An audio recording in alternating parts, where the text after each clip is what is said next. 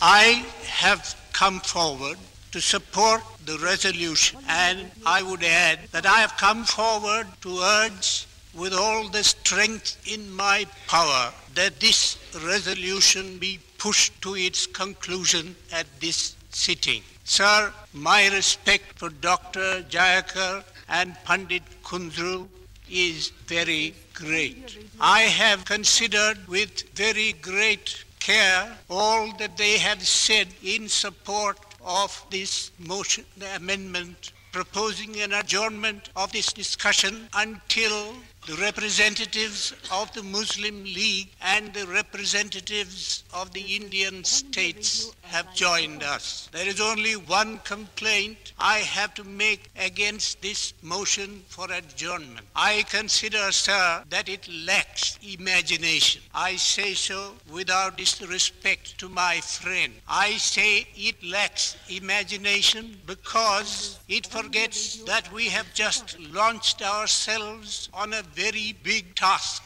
and it is necessary that we should impress our country and the world that we mean business. Now, sir, look at this resolution. It is a resolution which sets out the objectives that we have to place before ourselves in framing our Constitution. Is such a resolution to be postponed till we reach the last stage of our work in this assembly? Is it not a resolution which must preface everything substantial that we propose to do in this assembly? That, I think, sir, is a complete answer to this motion for adjournment. The mover and the supporter of the amendment have urged reasons for postponing the consideration of this resolution. But in doing so, they have admitted that there is nothing in this resolution to which either of them is prepared to take exception. I appeal to them, sir, that if they believe in this resolution, they must pass it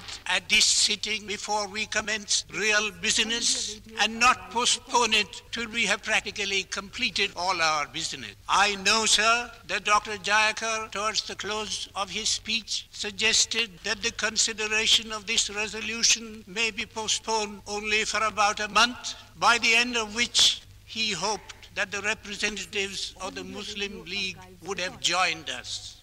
But what about the representatives of the Indian states? For no fault of this Constituent Assembly, the representatives of the Indian states have not come into this assembly at the start, as I consider it is their right to do. But the procedure has been so regulated that they can come in only at the final sitting of this Constituent Assembly. Are we to wait for them? After all, the most vocal objection has come to this resolution outside this House, has come from people who represent the Indian states. Now, taking the representatives of the Muslim League themselves, are we doing any injustice to them in proceeding with this resolution? Their main objection to what we are doing today is the different interpretation they have put upon the clause relating to grouping. We are not discussing grouping. We are discussing this resolution which lays down the objectives of our work,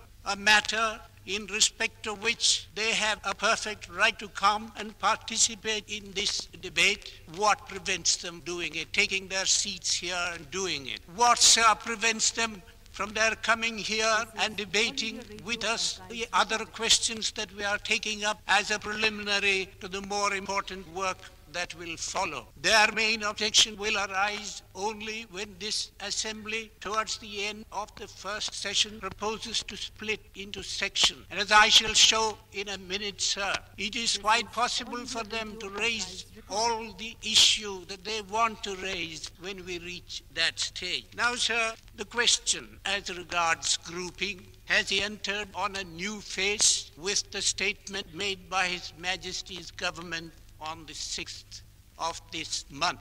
But I would not go into the merits of what they have said in that statement. The only thing I would say that it is a most astonishing statement to be made by so august a body as His Majesty's government at this stage of the controversy. Beyond that, I do not propose to go into the merits of that statement. Now let us see what flows from that statement. His Majesty's government have said that their interpretation and the interpretation of the Muslim League agree. But they say, since you agreed to refer the matter to the federal court, or since you said that the Constituent Assembly will do so, you may do so. And we have the statement of Lord Pethick Lawrence only yesterday clinching the matter by saying His Majesty's government wouldn't budge from their position even if you appeal to the federal court.